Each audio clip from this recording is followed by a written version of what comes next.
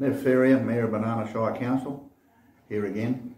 The Chambers of Commerce across the different communities in the Callide-Dawson region, together with the progress associations, the Banana Shire Council and the Queensland Government departments, are working together as Economic Recovery Committee to support our community recover from impacts of COVID-19.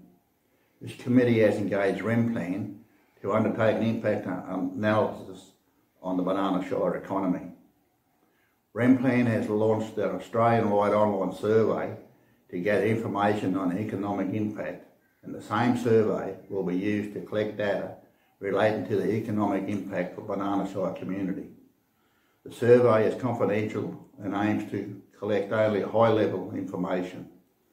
I encourage all business owners to take the time to complete this survey before Sunday, the 9th of August.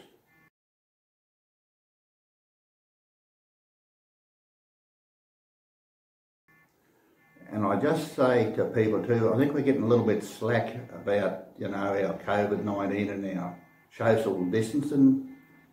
We seem to be a bit lackadaisy at the moment because we haven't had any in Queensland for a while, but what's happened in Victoria and now in New South Wales has really brought it to the fore again. So can I just ask you all to just go back to what we were doing before?